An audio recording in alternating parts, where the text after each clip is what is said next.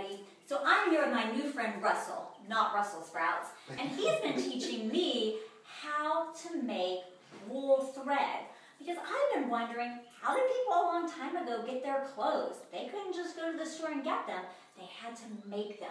So first, they had to get a sheep. Then they had to feed the sheep. Then they had to shear the sheep. That means they took all the fleece, that's the outer puffy stuff, off the sheep. And they would lay it out nice and flat. And they would have to pull off the organic matter. That means poop.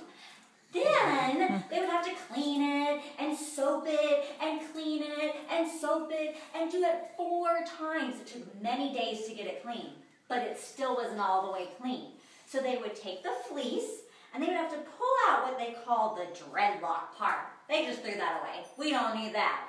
And then they would put it on these combs that my friend Russell has.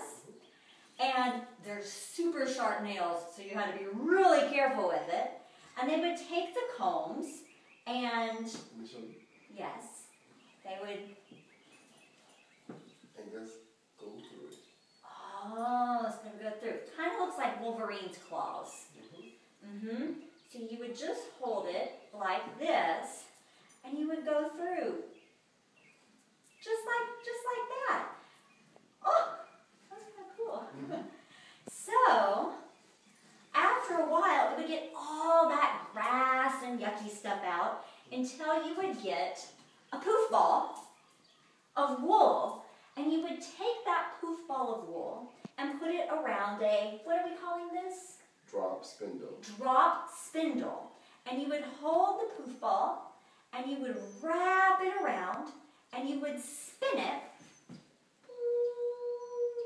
stop it, rub your hand up, give it a little tug to pull out more of the wool, spin it, stop it, pull your hand up to pull out a little bit more wool, and then you would get a ball of thread, wool thread, that you can make your clothes out of. Wow, I am sure I'm glad we get to go to the store to get our clothes. No, that's right. Thanks, Russell. You're welcome. Thank you. Bye.